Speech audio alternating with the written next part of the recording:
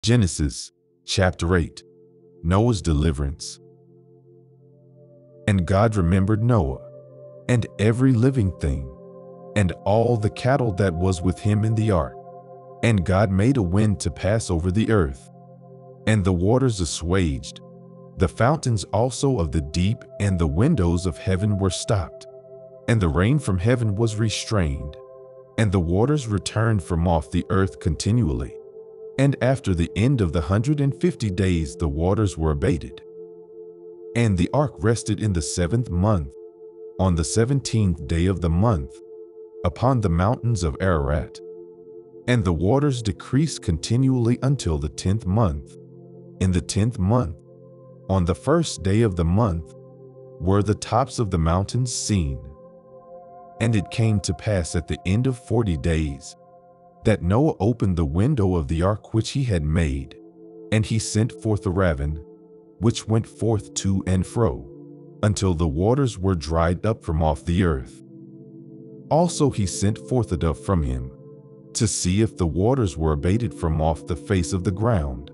But the dove found no rest for the sole of her foot, and she returned unto him into the ark, for the waters were on the face of the whole earth. Then he put forth his hand, and took her, and pulled her in unto him into the ark. And he stayed yet other 7 days, and again he sent forth the dove out of the ark. And the dove came into him in the evening, and, lo, in her mouth was an olive leaf plucked off. So Noah knew that the waters were abated from off the earth. And he stayed yet other 7 days, and sent forth the dove, which returned not again unto him any more.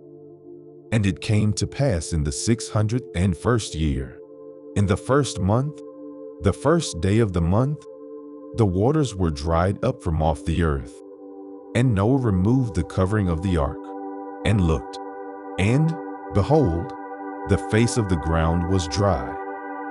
And in the 2nd month, on the 27th day of the month, was the earth dried. And God spake unto Noah, saying, Go forth of the ark, thou, and thy wife, and thy sons, and thy sons' wives with thee.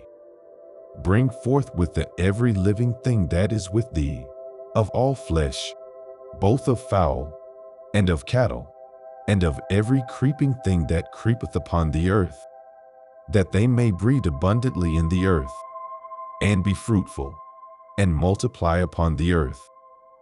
And Noah went forth, and his sons, and his wife, and his sons' wives with him, every beast, every creeping thing, and every fowl, and whatsoever creepeth upon the earth, after their kinds, went forth out of the ark. And Noah builded an altar unto the Lord, and took of every clean beast, and of every clean fowl, and offered burnt offerings on the altar. And the Lord smelled a sweet savor.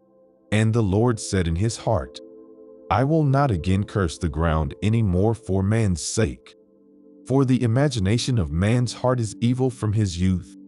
Neither will I again smite any more everything living, as I have done. While the earth remaineth, seed time and harvest, and cold and heat, and summer and winter, and day and night shall not cease.